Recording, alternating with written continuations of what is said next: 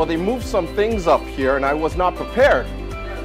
But as Toastmasters, that's what we do. We have to be prepared to be able to speak at any time, right? Yeah. Right. I was looking for the table topics. I wanted to do one. First and foremost, ladies and gentlemen, you are the reason why you make each and every one of us feel that we are doing the right thing by being here every time. So thank you. Appreciate that. 60 years. 60 years. Now you see, we both have something in common. My Toastmaster Club celebrated 60 years in March. Really? So that makes you my big cousin? My cousin? My big cousin? On my 20th birthday, my dad came to me and he said, son, get out.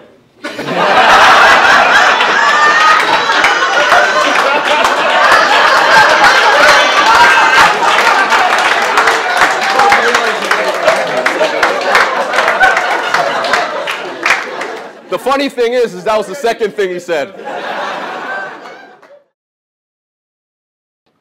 I didn't want to drive up anywhere. But I had great people around me that continuously pushed, realized that my vehicle needed help, needed someone to tune it. I want you to remember this. Dad gave me a valuable lesson that day in the car, because he reminded me of the most important thing that comes with being even a Toastmaster today. And that is, drive up. Don't wait until it's too late. Let those who are around you help you. And when you are prepared and ready, pull out. You will be a shinier you.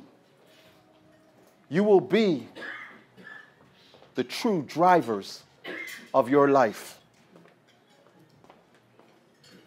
Thank you. Where you have busy waiting staff delivering coffees and meals and desserts to tables. Roger went on in the middle of all that, not on a stage, but rather right there in the middle of the serving floor. Roger worked the floor. He worked what he was given. Oh, it was touching at the same time and very powerful too. Before he even began, he went straight up to our longest standing member. This guy has been a Toastmaster for 48 years. And he went straight up to him and he said, before I start tonight, I want to shake your hand. It really, really spoke to his character.